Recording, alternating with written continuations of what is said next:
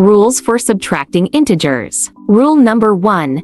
If minuend is greater than subtrahend, the answer is positive. If minuend is less than subtrahend, the answer is negative. Example, positive 8 minus positive 3 equals positive 5, or positive 4 minus positive 9 equals negative 5. Rule number 2. If a negative number is subtracted, it's the same as adding a positive number. The answer is positive. Example, positive 6 minus negative 2 equals 6 plus 2 equals positive 8. As a general rule, a minus negative b equals a plus b. Rule number 3. If a positive number is subtracted, it's the same as increasing the negative value. The answer is negative. Example, negative 4 minus positive 3 equals negative 7. Rule number 4. If minuend is less than subtrahend, the answer is positive. If minuend is greater than subtrahend, the answer is negative. Example, negative 3 minus negative 7 equals negative 3 plus 7 equals positive 4, or negative 8 minus negative 2 equals negative 8 plus 2 equals negative 6.